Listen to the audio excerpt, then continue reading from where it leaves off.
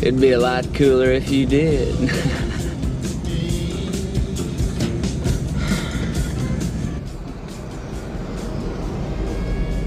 All right, all right, all right.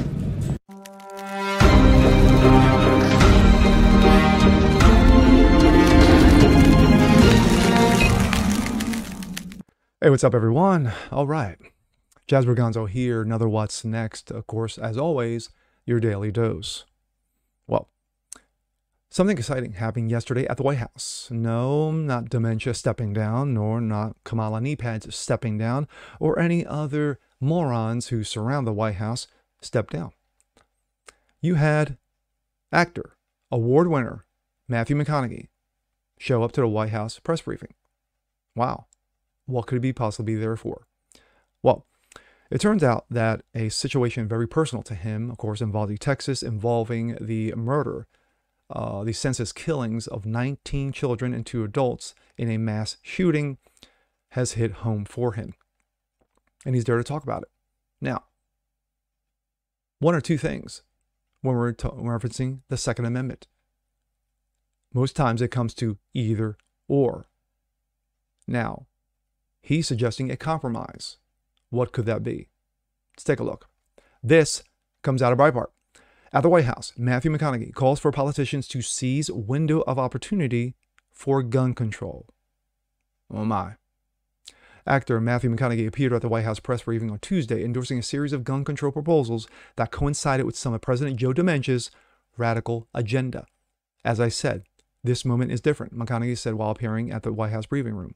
We are in a window of opportunity right now, and we have not been before. A window where it seems like real change can happen. But what could they be? McConaughey said, as he spent time with the victims and families of the mass shooting victim in his hometown of Uvalde, Texas, last week. How can the loss of these lives matter?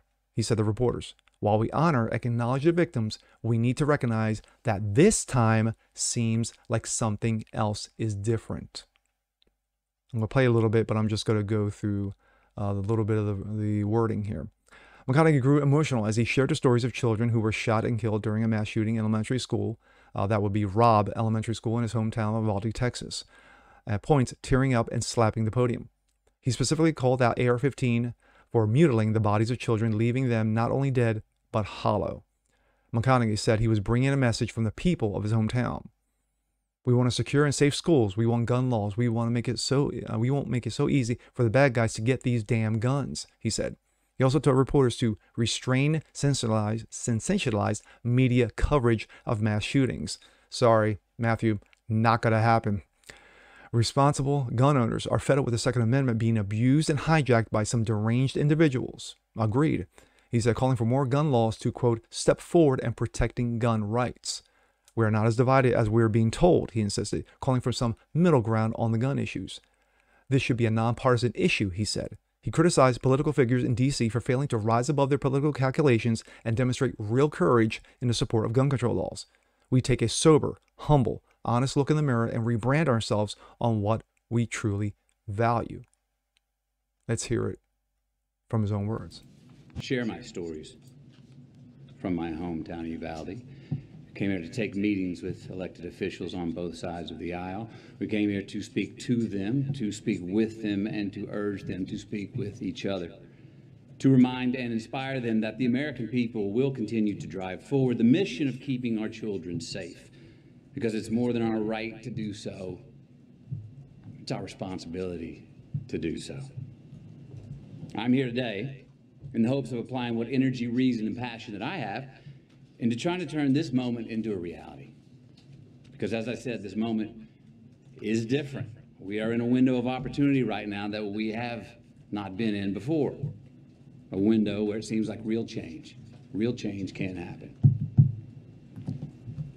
Uvalde, Texas is where I was born. It's where my mom taught kindergarten less than a mile from Robb Elementary. Uvalde is where I learned to master a Daisy BB gun. That took 2 years before I graduated to a .410 shotgun. Uvalde is where I was taught to revere the power and the capability of the tool that we call a gun. Uvalde is where I learned responsible gun ownership. Now, Uvalde called me on May 24th when I learned the news of this devastating tragedy. I had been out of cellular range, working in the studio all day when I emerged, and messages about a mass shooting in the town I was born in began flooding my inbox. In a bit of shock, I drove home, hugged my children a bit tighter and longer than the night before, and then the reality of what had happened that day in the town I was born in set in. Ground above our political affiliations. A chance to make a choice that does more than protect your party. A chance to make a choice that protects our country now and for the next generation. We've got to take a sober, humble, and honest look in the mirror and rebrand ourselves based on what we truly value. What we truly value. We got to get some real courage and honor our immortal obligations instead of our party affiliations. Enough with the counterpunching. I just wanted to play a little bit of Matthew McConaughey's speech. It was about, give or take, about 10, 12 minutes long. Very heartfelt.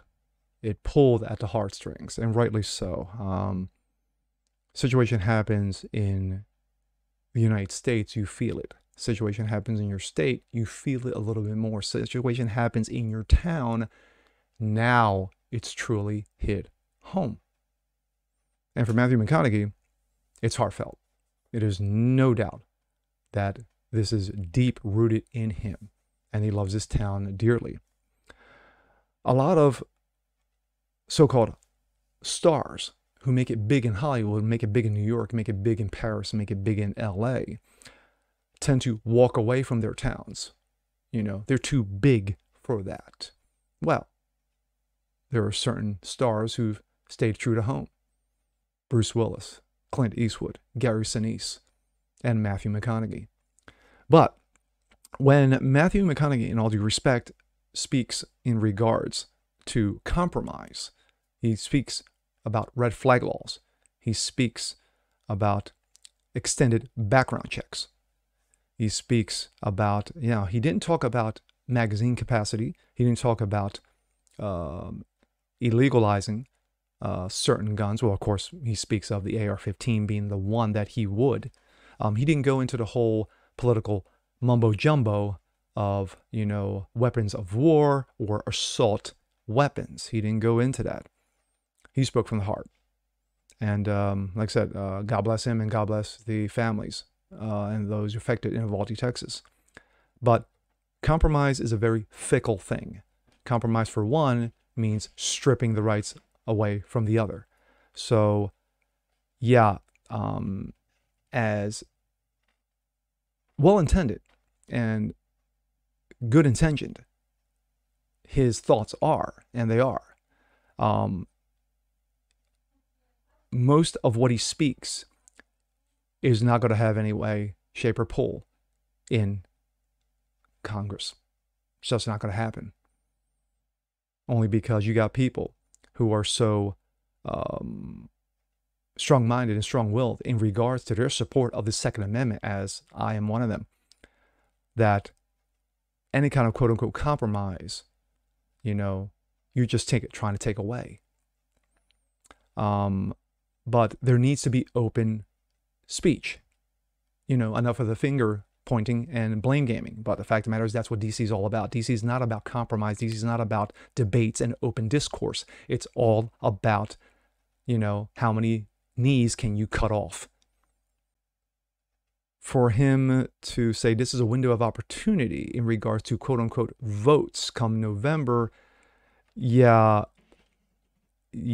sorry, Matthew. Love you. But when he mentioned those things, that was not an all right moment. With that being said, I'm Jazz Berganzo. This is What's Next. Want to see more stuff like this? Please leave a comment below. Like it, share it, subscribe to it. And we'll catch you guys on the next one. Peace.